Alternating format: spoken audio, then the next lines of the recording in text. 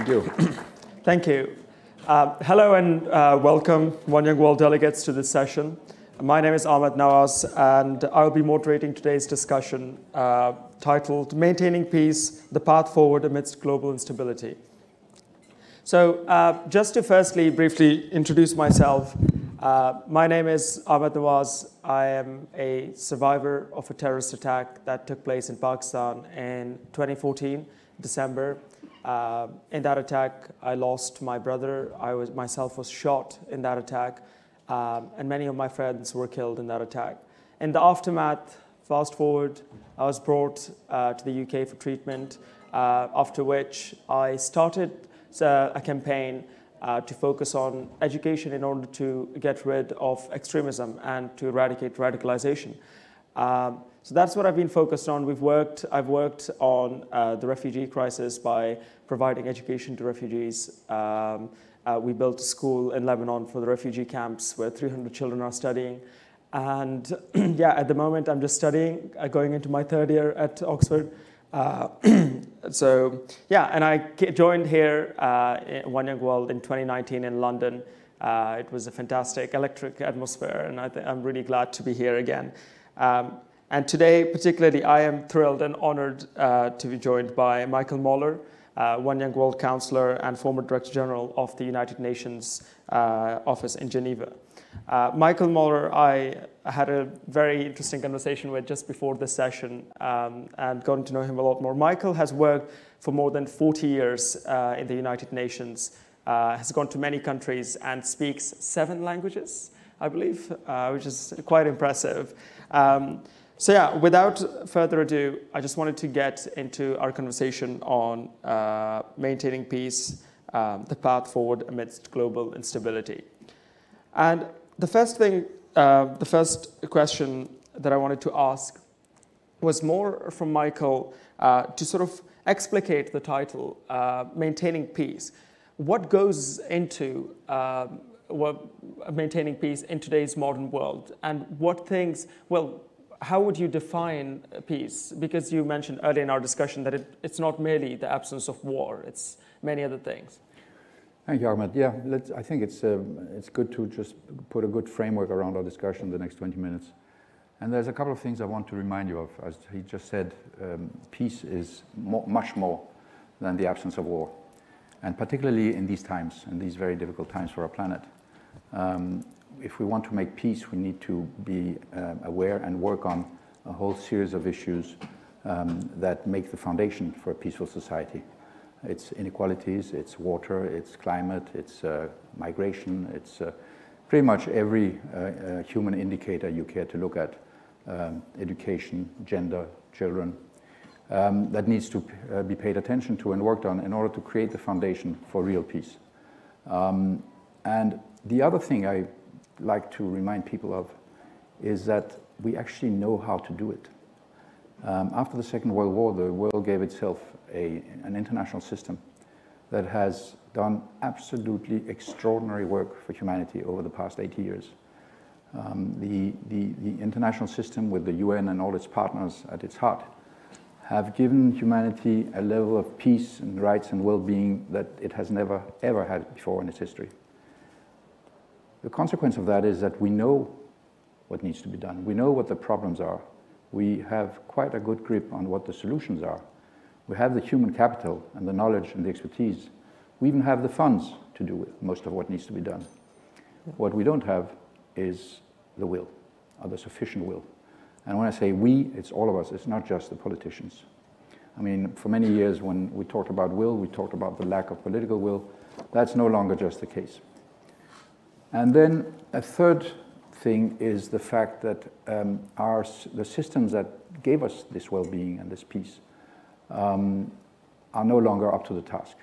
The existential problems that we're faced with are so huge and so vast, and the systems that we built have not kept pace with the demands of these big challenges. On top of that, we have a serious structural problem that we have to deal with, which is that our political systems are short-term. People get elected for 3, maximum 4 years, when they get elected at all. And the solutions that we need to apply to these big problems that we have, whether it's climate, whether it's water, whether it's food insecurity, whether it's inequality, social and economic, etc., are long-term, require long-term solutions. And the gap between the short-term political systems with politicians who have neither the ability or the wish to take decisions that have an impact 10 or 15 years down the road, that gap is growing. And just to start off on the right note, the bridge of that gap is you. In the future, you are going to have to be the ones that make that bridge with the help of those who are the repositories of a lot of the expertise that needs to be put to play. Yeah. So that sets a frame a little bit for what we That's an excellent point. When you mentioned earlier that the SDGs, the Sustainable Development Goals, essentially provide a framework for how to attain peace. It really sort of resonated with me, because I think if we, the young people all present here today at the One Young World Conference in general, if these people are focusing on these particular SDGs, a lot of them have very diverse interests. I think that it could be a huge step towards it. But another point that resonated from that was the gap between the governments who are short-term. They don't really care that much about the long-term sort of things like the climate change, perhaps. It's one of those things that we have to sort of work towards over the long run. And I think, as you mentioned earlier in the conversation as well, that young people, when they step up, they're the constant. The governments won't stay that long, these leaders, but it is us all over here. Let me just add to that. We are in a governance transition and have been for quite a few years, and it is speeding up at all levels of society, international, regional, national, local, communal, where the governments and the government structures as we've known them for several hundred years are in some cases and will in many cases no longer be the only actors around the decision-making table. Other actors are going to step up and are stepping up. It's civil society, it's a business community, it's you, the youth, it's academics, etc. And in terms of governance and in terms of where you find the good politicians, one of the areas where you will find people who actually take action and who are closer to the citizen, closer to you, are the mayors of cities. We are already over 50% of the world population lives in cities. By 2075, if not before, we're going to be closer to 80% of the world population living in cities. This is where the stuff is happening, where the rubber hits the road. And those people are much more innovative, are much more flexible, and are much more, as I said, closer to the citizen and are able to deliver the things that you need in your daily life, in terms of health, in terms of education, in terms of water, in terms of services. So the governance of our planet and the governance at all levels, as I said, is changing quite rapidly. And this is your chance and your entry point for being part of that change and being part of that governance structure. And we can talk a little bit about that in more in depth when we get down to that. No, absolutely. One stat that I wanted to talk about was that the Global Peace Index 2022 found that global peacefulness continues to deteriorate. Why do you think establishing multilateral approaches to international relations and policy is so critical to achieving global peace? Because without it, we won't achieve it. It would be a very simple answer. The multilateral system, as I mentioned in a different way, no longer works as it should. So we have to reinvent it. We have to obviously do it in such a way that we don't throw the baby out with the bathwater and we retain all the good stuff that made this last 80 years so successful.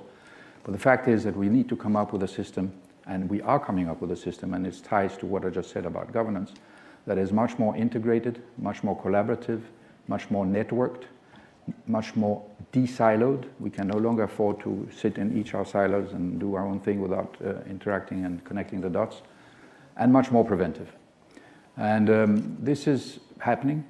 I'm not sure it's happening fast enough because developments in all of these massive existential threats in front of us, but not only there, also in the development of new technologies is coming so quickly at us that we are going to have a very hard, all of us individually and collectively are going to have and are having a very hard time adapting fast enough. Yeah. So that's another area that we need to talk about. I think, yes, exactly. So you mentioned the role of technology, the impact of technology. It has also, as you mentioned, like contributed to the increase in inequality around the world. What do you think is the way to sort of overcome the inequality caused by technology, or things that are in fact good for sort of multilateralism and for tackling these issues? A lot of the technologies that are being worked on today are being worked on in the private sector. And there is very little ethical considerations built into how that is done. There is very little governance, good governance about how it's developed and how it's going to be provided to the market. And there is very little consideration to equity. In other words, no consideration or very little to access. It's crucially important as we move forward and as technology becomes more and more an element in our daily lives, that these new technologies are accessible to everyone on the planet, not just people in the north and those who have money and those who have invented it. So those are things that need to be, this is kind of stuff I work on right now, and to make sure that these things happen as we develop and as we ensure that the technologies that are coming at us are going to be used for the good of humanity and not for the opposite. It's incredibly hard to apply governance and rules and regulations on technologies that are already out in the market. So we have to be in a hurry. We have to really be preventive. We have to be ahead of the game in order to put some rules into how these technologies are going to be developed and disseminated. I'll give you a couple of examples. One is autonomous weapons that there's zero control over. These are weapons that kill people without any human interaction or once the algorithms have been written.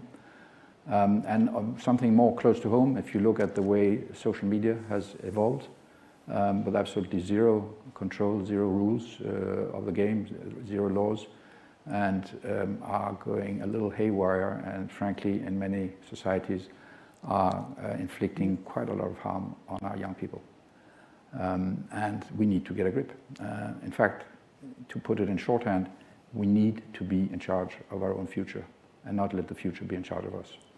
Yeah, that sounds fantastic. The one thing, so I wanted to bring us more into a sort of more a more sort of recent discussion, especially to do with the invasion of Ukraine. So with the invasion of Ukraine in February of this year, it sparked a lot of conversation around the existing global order. You talked earlier about the international system that was created post-World War to avoid such things as well. What impact has this conflict specifically had on global governance and multilateralism?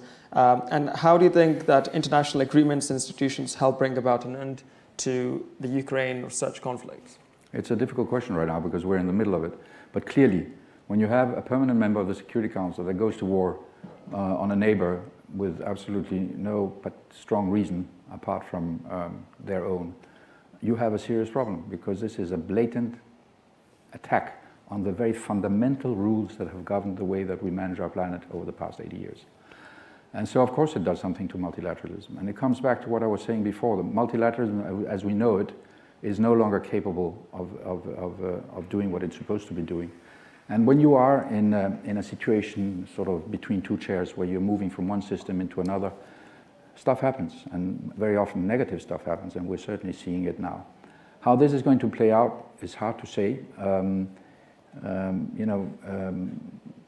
I hope that we're not going to end up in a really bad situation where nuclear weapons are going to be used, whether tactical or not. It's a possibility that clearly we have to deal with. We are now in a situation where the issue of energy is being used, is being weaponized, and where all of us are going to suffer, even people who have absolutely no connection, if you want, to that war.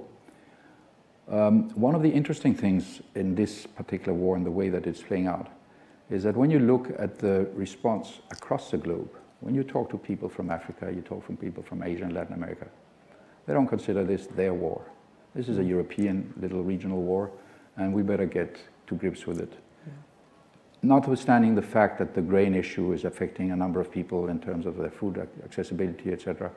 But there's a change in the way that many countries are are kind of positioning themselves in what used to be a fairly homogeneous international agreement on how we need to deal with peace and security issues. When you look at the voting pattern in the General Assembly when sanctions were imposed on Russia, 59 countries voted no. You know, that's close to a third of all countries on the planet. So there's a change, and that is part of this change I was talking about before, on where we're moving towards a different kind of multilateralism. And we'll get there eventually, because there is absolutely no way that we are going to survive unless we work together. It doesn't matter which problem you want to look at. If we don't figure out a way of working much, much better together than we've ever done before and collaborate, we are not going to be able to lick these massive problems that are in front of us. Yeah. So I don't want to completely depress you, but my sort of place where I go and find some measure of optimism is the fact that we as humans have an incredibly strong survival gene. It usually kicks in when the knife is at our throat. That knife is pretty close to the throat, and we will find ways out of these problems. I'm pretty sure, because it's a matter of life and death to us, yeah, as a human race. Yeah.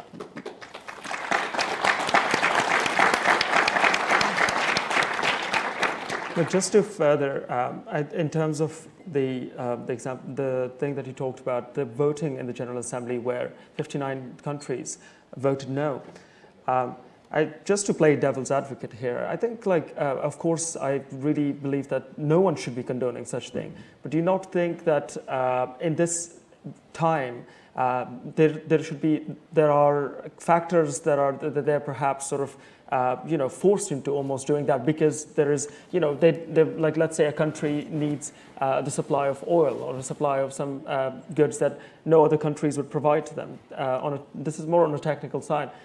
They look to Russia, for instance, to provide them with that. And if multilateralism isn't happening from the countries that are opposing it to support these countries, I think at times these countries turn to that. Yeah. So how would you respond? No, but you don't make me wrong. My comment wasn't a criticism. Okay. It was just a statement of fact.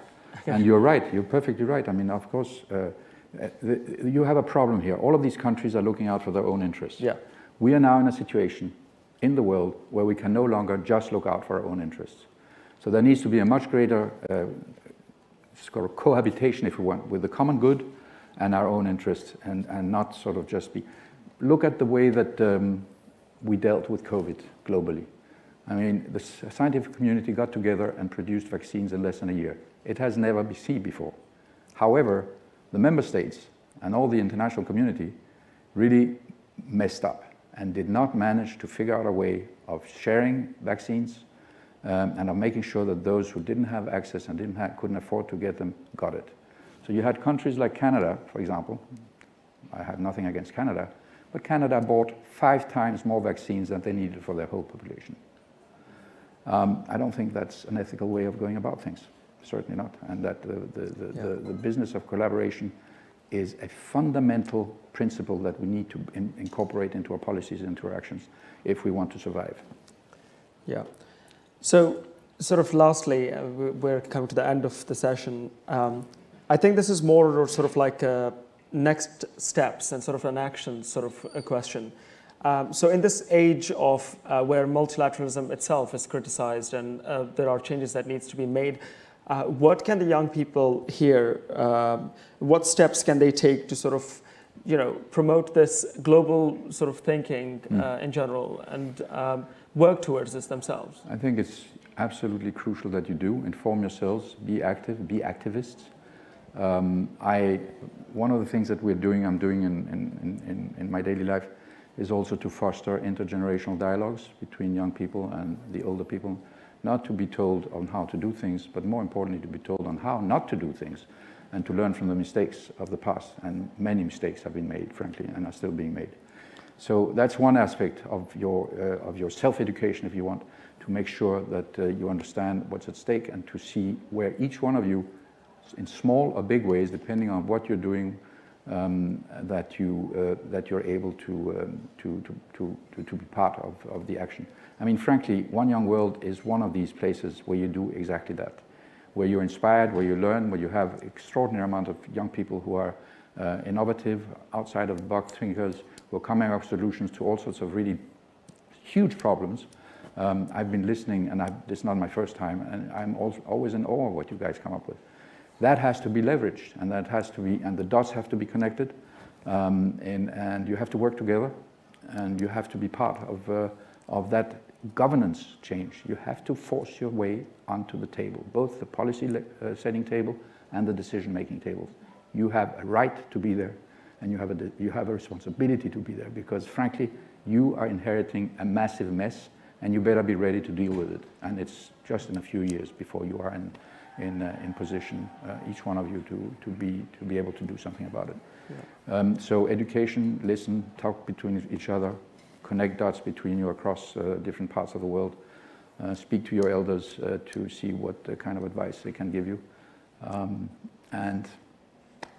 No, a fantastic point, because the last few days that I've been at this conference, I've met people from a very wide range of sort of interests in what things they want to work on, from climate to the refugee crisis to the sort of biodiversity, sort of like the oceans, etc., like focusing on a lot of different things. And I think communicating amongst yourselves and speaking to these other people, because all of these things, as we established at the beginning of the session, contribute towards the global peace. If any of these things are missing, we still haven't attained peace yet globally. So yeah, I think, thank you very much again for such an incredible conversation. In terms of learning, let me just because I'm here and because that's what I'm doing, I'm right now working for a foundation that looks into the technologies of tomorrow, the technologies that are coming at us over the next 25 years. If you go and look at the website, gesda.global, you will be able to see a little bit what's coming at you. I recommend that you don't read it before you fall asleep. It's incredibly exciting, but it's also deeply scary what's coming in our way. Yeah. So happy reading. GESDA.global. Yeah. And look particularly at one document that's in there that's called the Science Radar Breakthrough, that tells you, written by scientists themselves, on what is going to happen in quantum, in artificial intelligence, in human augmentation, in geoengineering, and in science and diplomacy. Those are the four platforms that we're working on. It'll give you an insight in the kind of science and technologies that are coming at us, and also help you think about how you're going to adapt and how your communities are going to adapt to them, because they're going to be deeply, deeply transformative. Yeah. Much more than any of you in this room can even imagine. Yeah, no, it was super exciting. We spoke about it before the session began. And I want to thank Michael again for joining me in this conversation. Just wanted to say one last thing before we end this. As we are all people from very sort of diverse interests in things that we want to change in this world, we must all, regardless of what we're interested in, when there are issues happening at hand, the more recent issues like the Ukraine conflict is happening, I think we should all, regardless of whatever we're doing, should be supporting these things or talking about these things, because that is our job as change makers and activists and advocates. There is a huge crisis in Pakistan. The flooding is happening there, which is caused by the global climate crisis, which is a big issue that we're discussing here at One Young World. So I think when things like these are happening, advocates like yourselves, activists like yourselves, and us all, essentially, we mustn't stay quiet. And it is always time to speak up and raise awareness or take action on these things. But yeah, thank you very much, Michael. I'm very grateful for this discussion. My pleasure. Thank you. Thank you.